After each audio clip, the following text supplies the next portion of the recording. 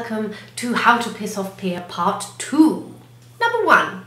Slow coaches. You know who you are. You are the people who walk very slowly on a busy street and tend to weave, so that however much you try to get past someone, it is simply not possible.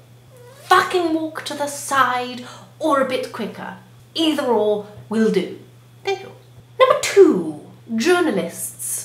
Probably journalists to a specific paper who I won't mention, but more often than not they are reporting on some story that possibly is quite disturbing or newsworthy. This would be an excellent time to use spell checker or to proofread it or something. Missing out a word, a complete sentence, or spelling something wrong really pisses me off when they're being paid to do so. Pay me less and I'll write it better. Number 3, office whip rounds. Now I work in an office for my sins and for my bills, and I know it is very fucking painful, but the moment I despise a lot is when you get in the internal post, this wonderful thing, a card and an envelope. Now the card is more often than not addressed to somebody who I have no fucking idea who they are. I've never met them. And perhaps they are leaving, or they're having a birthday, or whatever. Now I understand there is a nicety involved in this, but I don't know this person.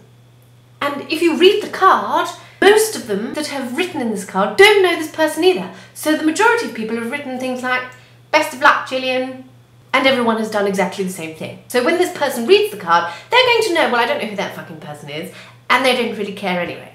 The next step is that you have to give them money. Why? I don't know who you are. I don't want to have to put my hard-earned cash into your pocket because you're having a child or something.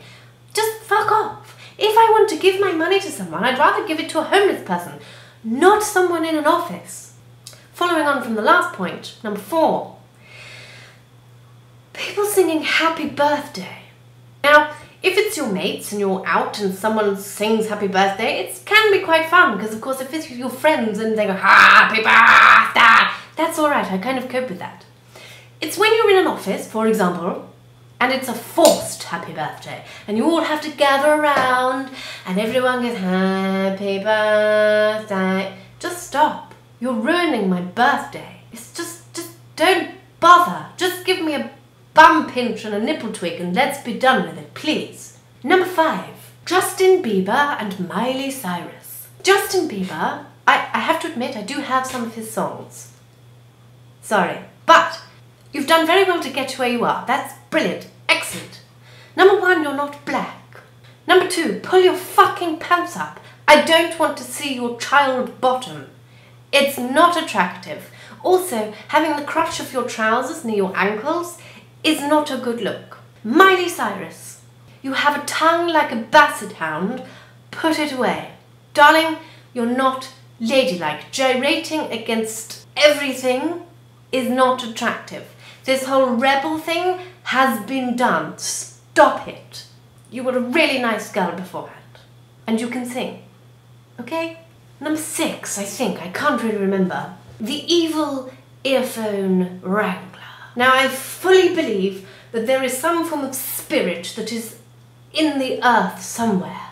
That when you take your earphones out and you place them on a table, the earth divides and some form of gust of a spirit approaches and within half a second has taken your earphones, which were a nice long thread, and fucking mushed them to the point where it takes about 4 hours to pull them apart and put them back in your ears. Now, I'm someone that listens to a lot of music, from probably morning till night. My earphones are very important to me. Why does this have to happen? It's really annoying. Just fuck off. The perverts. Now, maybe this is something that just happens to me. It probably is. Think of the bottom of the gene pool. Think of the sort of scum on the bottom, the sort of stuff that you find under your fingernails, right? If that stuff was made into a person, that is the person that would hit upon me. Now, I can be on a tube, an empty tube, bar one other person. And that person will sit there and stare at me like this. And when I look at them, they don't look away. And then they want to talk. They all want to talk to me. And as awful as this may sound, normally this gentleman will sort of have "fuck the police" tattooed across his forehead and won't have any teeth and will probably have a smelly willy. Now these are the people that I don't think I'm compatible with. It's just not going to happen. You're sort of wasting your time talking to me. I don't really, you make me uncomfortable. These are the people that hit upon me and they think I like it. And no amount of, I'm married, I'm a lesbian, I'm asexual, it doesn't seem to stop them. Why? Why is it never nice, pretty looking people? Please tell me this. I feel left out. I think I'm going to do a shorter one today. I feel a bit pissed off now. So, thank you very much for watching. I hope you sort of enjoyed it. If you have things that piss you off, I'd like to hear about them so that it's not just me. I'm not generally pissed off all the time, but there are occasions. I think it happens to all of us. Ta-ta.